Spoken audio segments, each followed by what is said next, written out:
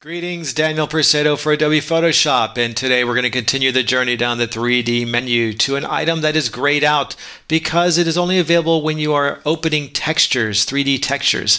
I'm going to go ahead and select the Hulk here, or I can select double click here on the Hulk body, open this texture up, and all of a sudden you can see the texture here. I'm going to now look in the 3D menu, create painting overlay. Now it has these three options.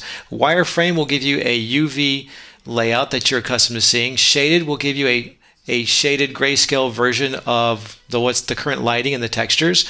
Vertex Colors will give you a diffuse map based on the vertex color data in your mesh. Let's go ahead and use wireframe here. And I'll turn on the UV overlays and you'll see these are the same UV overlays that you would get if you were to view either one. They're useful for painting and finding things out. The difference is these are actually pixels, so if I select the smudge tool, I can actually smudge these pixels around. And versus the other one here in the 3D properties panel, this is an OpenGL rendering and it's just not available. You can't smudge it at all. Let's go ahead and turn this off for now. I could say use this like as a multiply on my map here, and I could save it, and you could view it. I'm back in Photoshop here, and you can see it here on the figure.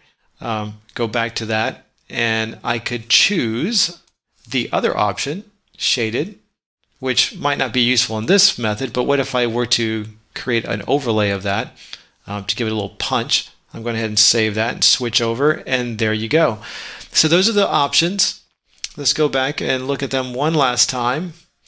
I'm going to open the hair, create paint overlay, wireframe, shaded, and vertex colors. If you have any questions, leave them on the channel, and thank you for watching.